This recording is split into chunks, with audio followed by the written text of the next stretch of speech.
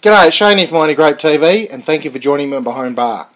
But more importantly, thank you for helping me bring McLaren Vale wines to the world. Today, got another treat. It's a treat for me as much as anything else. I've got another wine from the Taste McLaren Vale Red Pack number 6. If you get a chance, check it out. All the W's, tastemclarenvale.com.au, and look under 6-packs, or go to the membership page because it's part of the membership deal. But today, I've got the Waywood Wines 2010 Quattro Vini, obviously from McLaren Vale. I like the classy label. Now, Waywood Wines is a winery company that I've been keeping an eye on for a while. G'day, Andrew. Certainly been trying their wines a couple of times, and for those that have been following may have heard me talk about Waywood Wines a couple of times. Now, the interesting thing for me, now I've got to put my glasses on to read this. The interesting thing for me is this is a blend. Right, it's a blend of Nebbiolo, Sangiovese, Cabernet and Shiraz.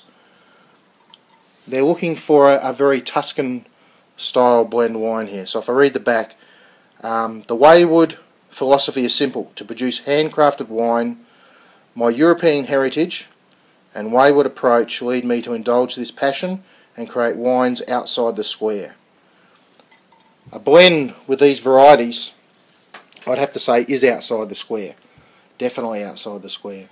Nebbiolo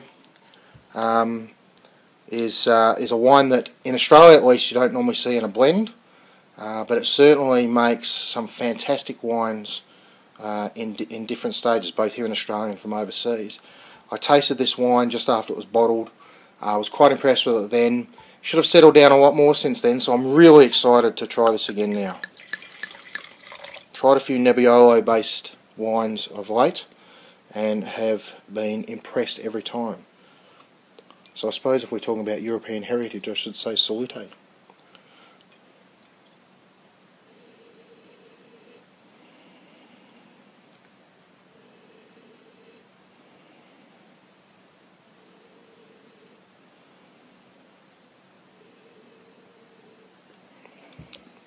That's really interesting. It's really interesting. I'm getting, the normal sort of berries, and there's quite a mixture of berries in there. But it's not, the berries are not the primary thing here. It's almost savoury, what I'm getting. I'm getting some subtle ginger coming through, some subtle garlic as well. Some interesting rhubarb characters coming through, and ever so subtly, just on the back of the nose, there is just a hint of orange, maybe blood orange coming through. And in my limited experience with Nebbiolo, that's where the orange character is coming through.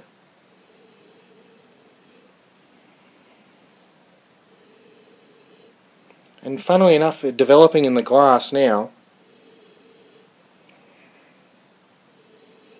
there's almost a hint of fairy floss coming through. Quite interesting.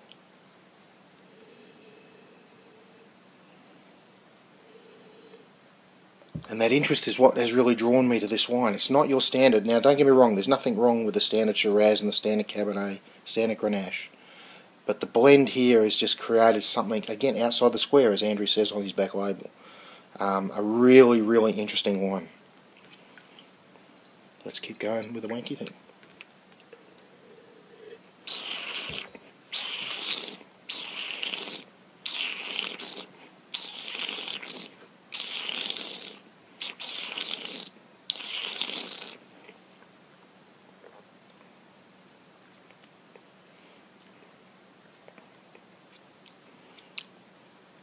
Yeah, that really is coming along nicely. That is a lovely, lovely wine. Now, how do I explain it? There's a lot going on there, and again, it's associated with that blend. There's a little bit of plumminess there starting off. Definitely a bit of cherry coming through as well. That rhubarb, it's really interesting rhubarb character coming through. I wasn't expecting that. I can't recall that from last time I tried it.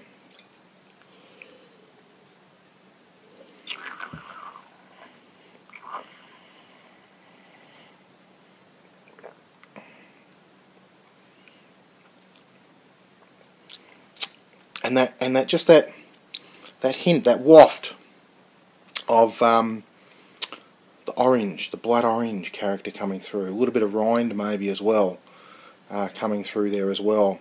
Definitely that savoury finish. This is not a huge tannic wine.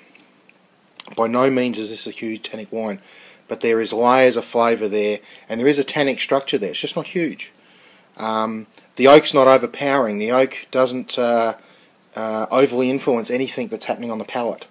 It accompanies what's going on there, and it just melds together quite nicely. This is an absolute beauty. Absolute beauty. Certainly come along since last time I tried it. Definitely worth checking out. What more can I say? In terms of food, right? In terms of food, I can see this as you go to somebody's place for a barbecue, and you don't want to bring anything or take anything that's too heavy. You don't know what's going to be cooked. You want something that's reasonably light, or maybe pasta dishes where you're looking for red wine to go with that. But again, don't get me wrong with those matches. This wine has character. This wine has flavour, layers and layers of flavour. It's an absolute beauty. So again, the Waywood Wines Quattro Vini 2010. Now, as I mentioned up front, check out tastemclarenvale.com.au. It's going into one of their tasting packs, into one of my tasting packs I should say, but I'm also going to put this on the website in the coming weeks for sale generally. So it's an absolute beauty.